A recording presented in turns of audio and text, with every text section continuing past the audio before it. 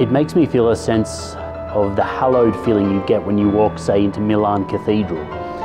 It's a sense of almost being bigger than you as the artist.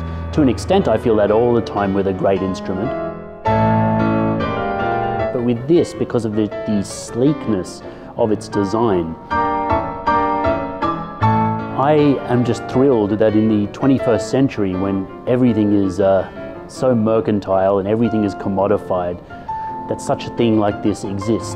Let's make something just entirely for aesthetic and beauty reasons, and I think that's an amazing thing.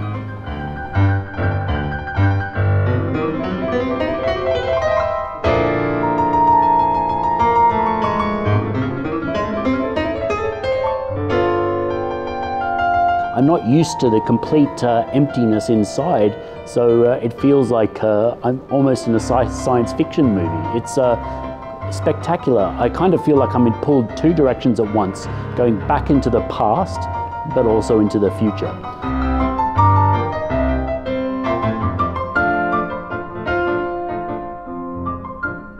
This is not for sale, as I understand.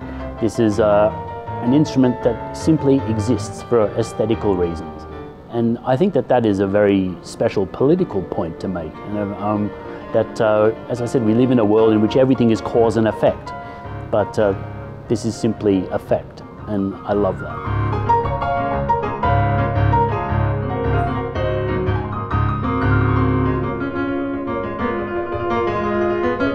Never played anything that looks like this. I've never played anything that has the combination of physicality and sound in this way before.